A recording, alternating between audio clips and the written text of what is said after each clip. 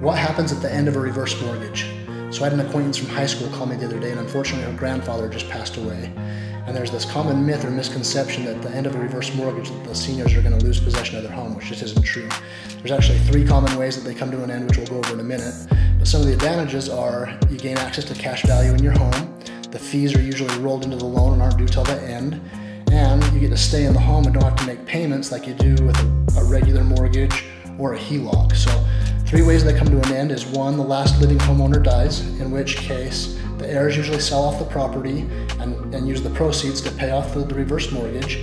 Second way is one of the homeowners decides to sell the property, in which case they typically have about 180 days to pay off the reverse mortgage, or they go into long-term care or retirement home, in which case they usually have about a year to pay off that reverse mortgage. So let me know if a reverse mortgage can help you.